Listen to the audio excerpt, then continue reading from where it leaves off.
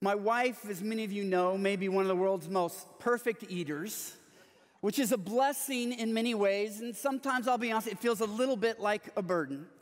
And for a number of years, she's been trying to get me to go on what they call an elimination diet.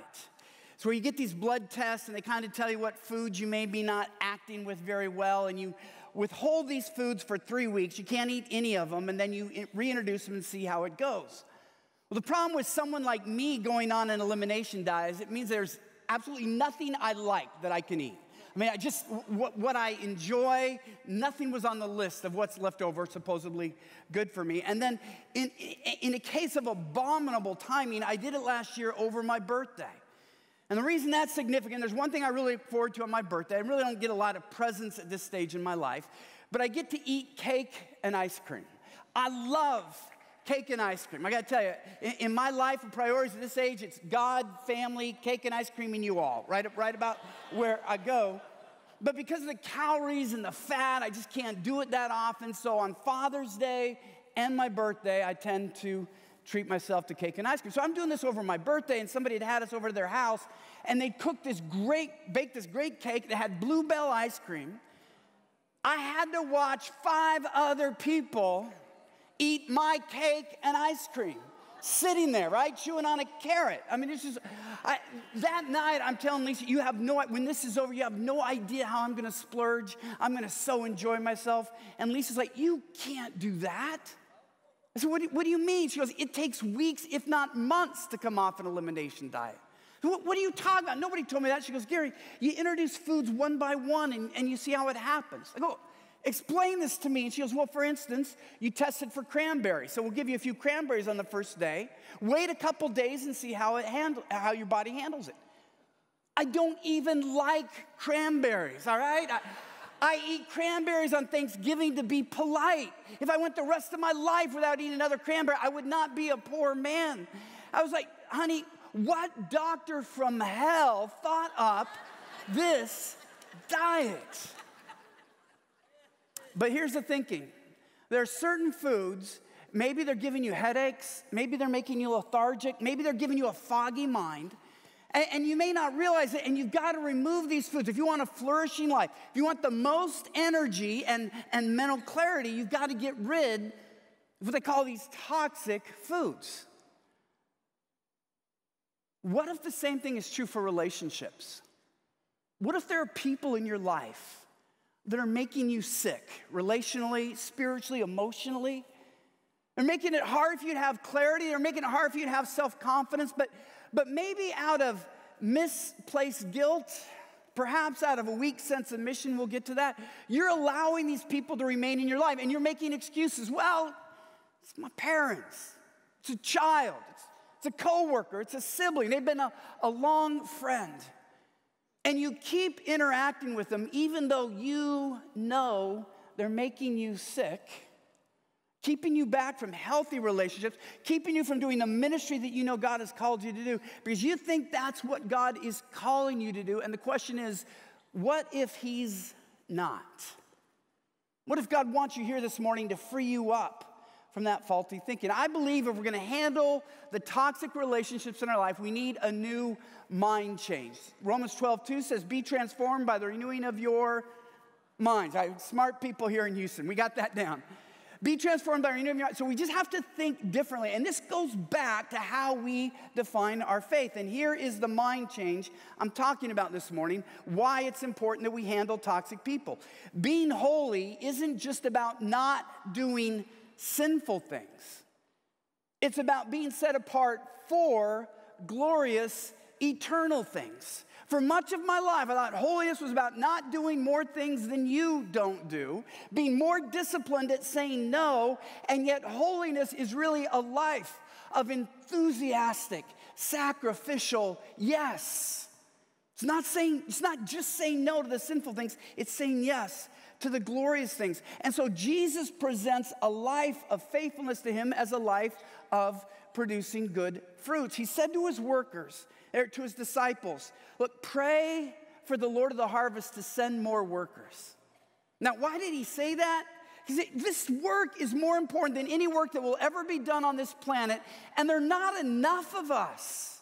We need more to spread the message of God's reconciling everyone to himself, living for his kingdom instead of our own. He says there'll never be enough of us. You got to pray for more, which means all of us who are a part of that work, we need to make every hour, every relationship count.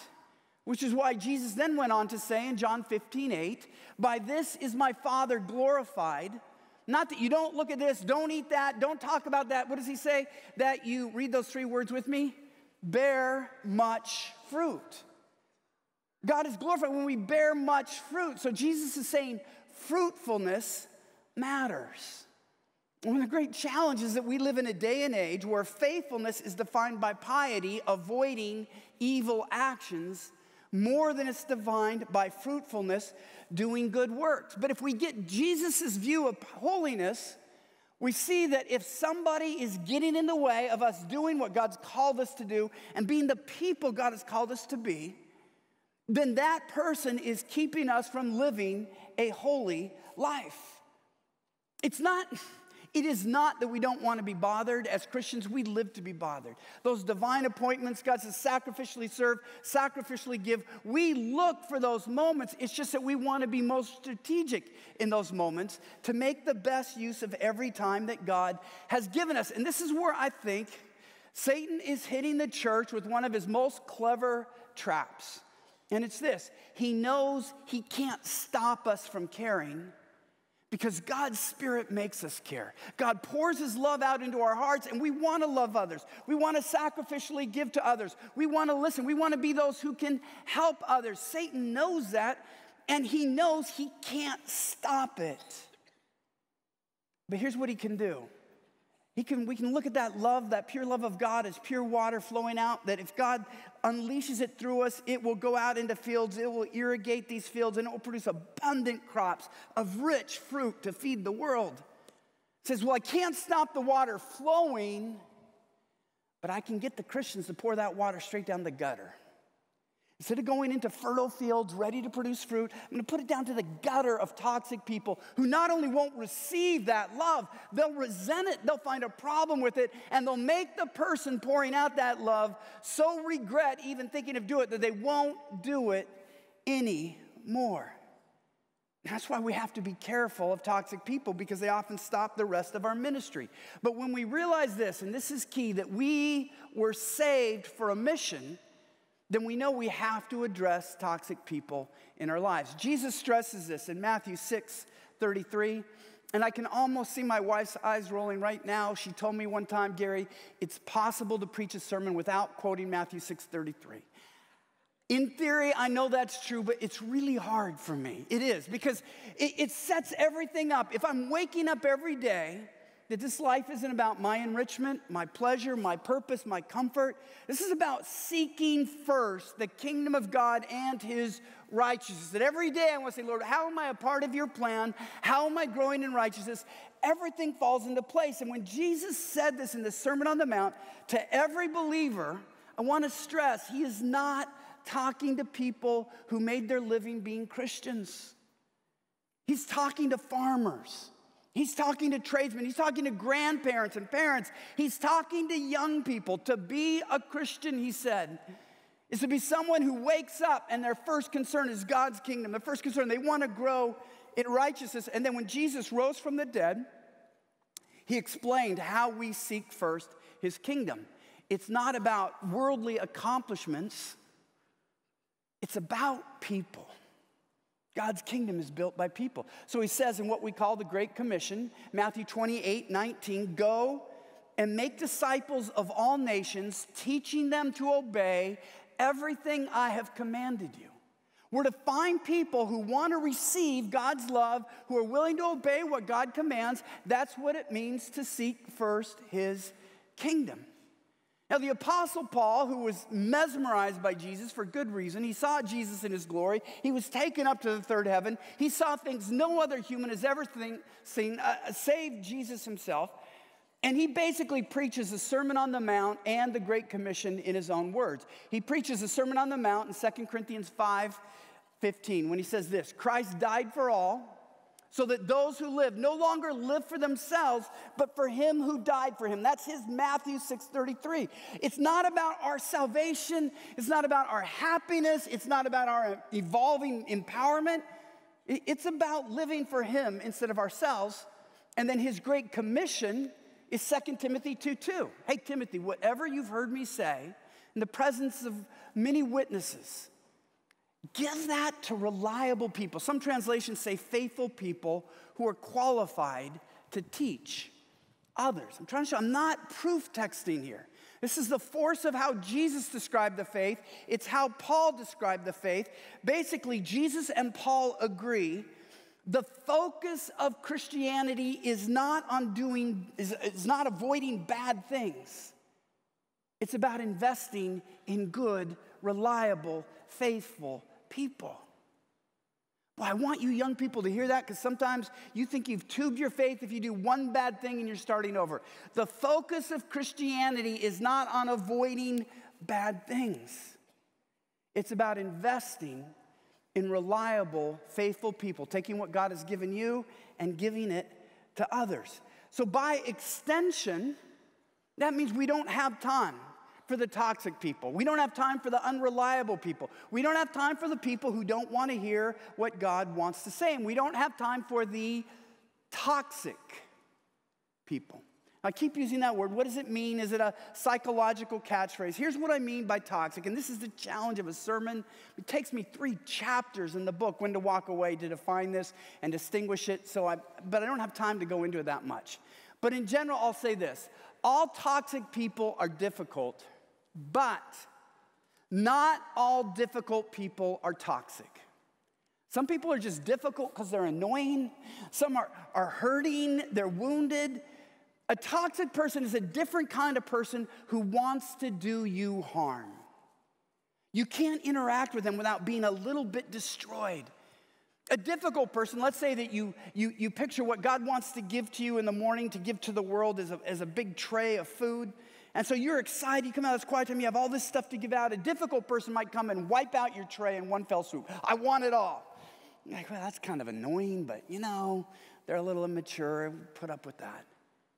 Toxic person says, that's not enough. Cut off your arm and let me gnaw on that. They want to take a piece out of you until there's not much left of you. That's why when you become a lifeguard, one of the first lessons they teach lifeguards is self-defense. Because when you go out there and somebody's drowning, they may inadvertently drown you. They're panicking. They might pull you down. And so to save others, you have to learn how to defend yourself. Otherwise, you can be drowned in the midst of trying to help others. And this is spiritual lifeguarding, spiritual self-defense, where we have to learn the signs of somebody who is bringing us down. Because if they bring us down, not only do we not help the person bringing us down, we lose the opportunity to help all the other people we might save on different days. And so toxic people are those, they drain you. They demean you. They make you feel so awful about yourself. You feel like you have nothing to give to others, so you won't speak up. You have no peace to hear the voice of God because you're haunted by their attacks. They're making you sick and weak and unfruitful. If someone is getting in the way of you being the person God created you to be and doing the work that God created you to do, for you, that person is toxic. Andrea faced this her first year of school here in Texas. She chose one roommate. The school assigned a third roommate. And Andrea had never met anyone like this Samantha, who was the school assigned to her. She needed a beef with someone just to get out of bed. It was something Andrea had done or not done, something someone else had done or not done. And then it seems like she would deliberately set up conflict. She would move Andrea and the other roommates' things, and then when they would say, hey, look, please don't just move our things, she would stomp out, go to the next door neighbor, very thin walls, college dorms, and scream about how awful Andrea and the other roommate were. And Andrea didn't know what to do. She said, she's had more conflict in the first 2 months of college than I've had in the first 2 decades of my life. And yet, Andrea grew up thinking, you prove your Christianity by being able to be nice to everyone. Samantha figured that out, and she just ran roughshod over Andrea's first few months of college. And she became convinced that Andrea had demons. She said, I've talked to this guy, I go to the church, and he agrees with me that you're just filled with demons, but if you'll come home with me this weekend, he said he would deliver you. And I said, that's really not something I feel good about doing. And Samantha, what kind of sick person doesn't want to be delivered from demons when an experienced guy is doing that? And the school didn't really know what they were dealing with. This is just kind of a thing where young people need to learn how to get involved. But Andrea's mother saw her. She began to see this transformation of her daughter in the worst way. Andrea was breaking out. She looked listless because she would stay out late, hoping that Samantha would be in bed before she got back, and then get up early, so hopefully she'd be out of the room before Samantha woke up. And it just took her away from other relationships, took her away from energy, until her mom finally stepped in and said, we have to get Andrea out of there. So once Andrea was gone, Samantha turned her attention on the other roommate, and she was gone by Christmas. School assigned another roommate, and she was gone by Easter. Holidays were very unkind to Samantha. But here's the thing. I'm glad that I wasn't the one advising Andrea 20 years ago. I was naive as they come. I didn't have toxic people. I thought God just wants us to break through to everyone. We can be the spiritual heroes that can fix those kind of people. And so I might be dealing with somebody, if you use the analogy of a toxic person who's having bad breath, the kind of person who eats garlic leeks and onion and gas station sushi, right? And they're a close talker, just blowing that all over. And I'd be smelling that. Here's what I would say. God, please heal my nose.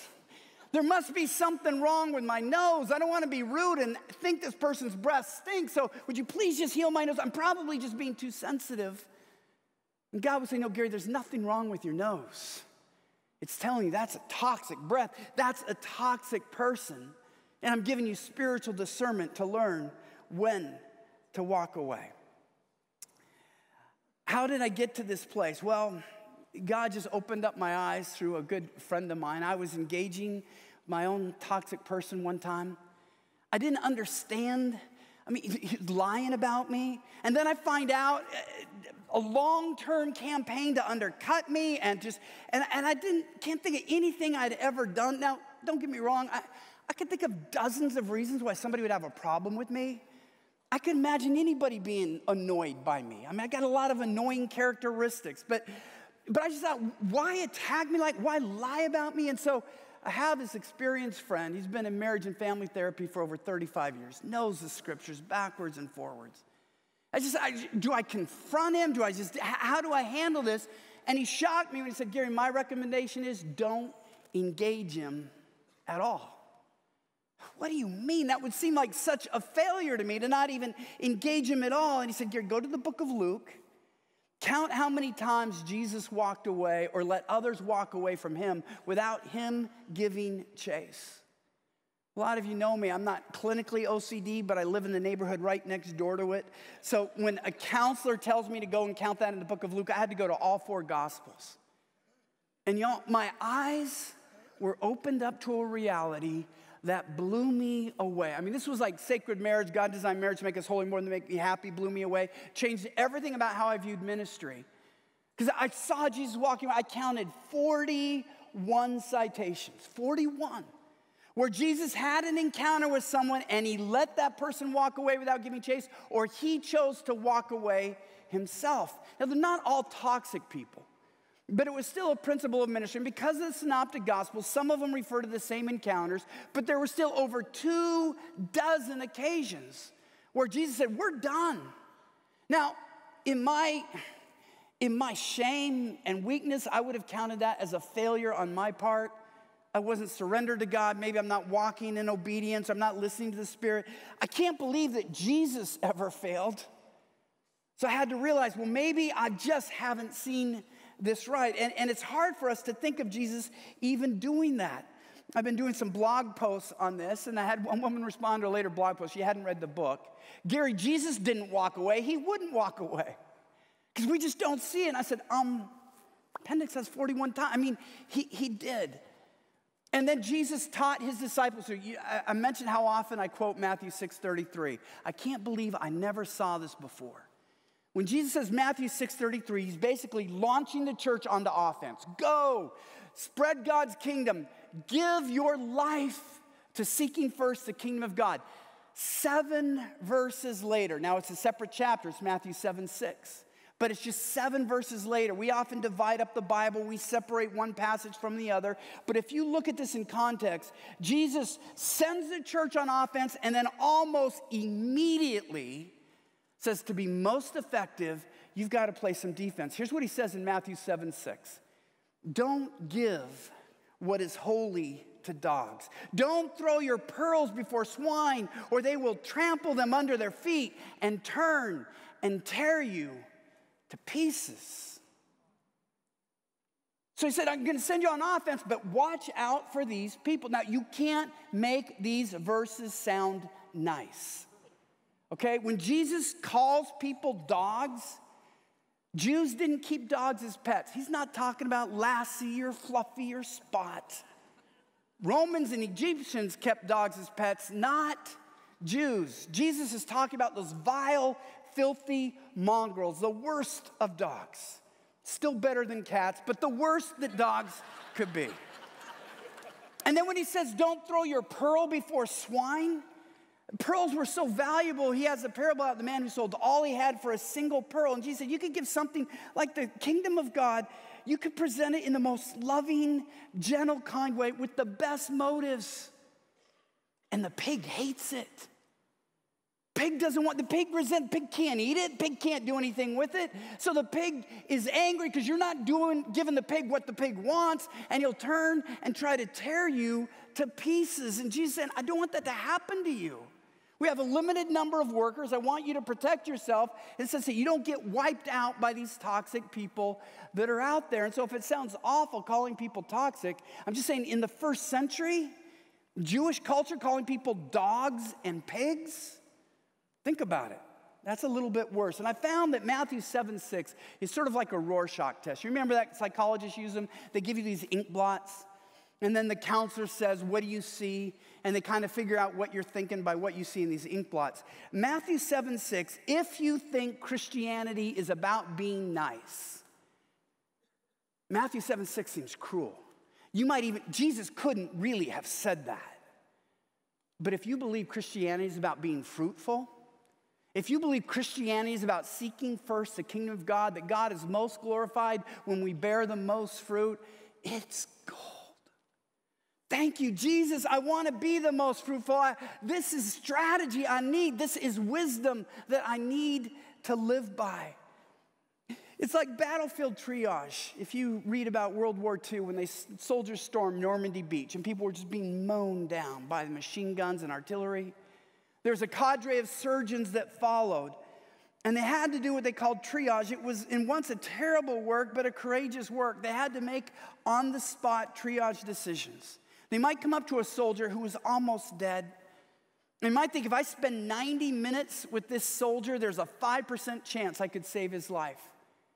If that's the case, they would give him a shot of morphine and walk away. And you say, why? Because to spend 90 minutes on a guy that probably couldn't be saved could make them miss 10 guys that they could save who will bleed out if they don't get to them. It's not that they had a hard heart, they had a strategic heart. We're involved in spiritual warfare. And we're to discern, is God already convicting this person? Is he working in their heart? How do we move forward? Because it's what Jesus did. In spite of this woman says Jesus would never do that. Let me give you just one of the 41 examples. It's Matthew chapter 8. Jesus delivers 2 men possessed of demons. The demons say, hey, can we go into the herd of pigs? And Jesus says, yeah, sure, go ahead. Pigs run off a cliff and they all die. The town people are appalled because their livelihood, their stock market is just, they can have a fire sale on bacon and pork chops, but next week after that, it's slim pickings. And so they come to Jesus, and this is what's so painful to read. Don't miss the passion behind Scripture. Let me ask this. How much would you pay to see Jesus in action for a weekend in the flesh? You got to watch him heal people. You got to hear him. You could ask him questions. You could hear the tone of his voice. How long would you wait in line for that ticket?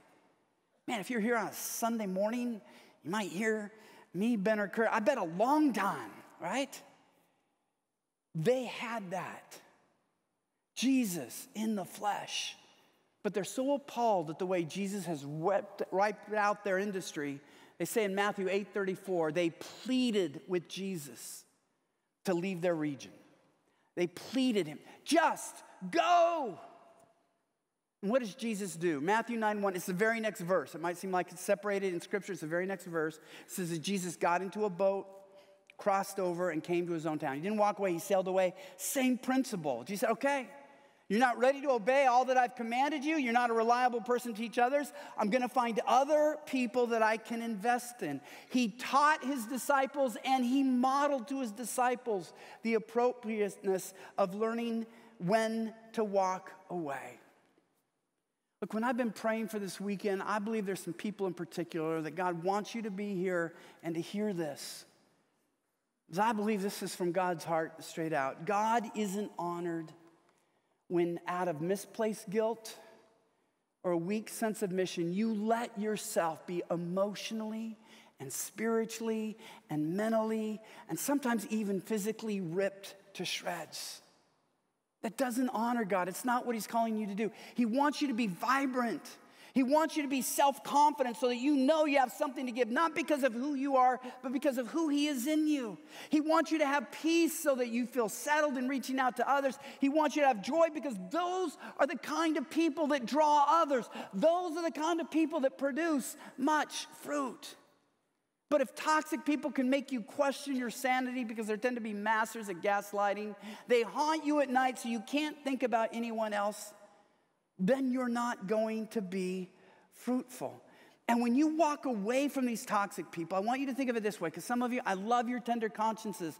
I relate to that. It makes me like you all the more. But here's the thing, what you're doing when you walk away, if that person can't not be toxic to you, they can't not abuse you, when you walk away, you're keeping them from sinning.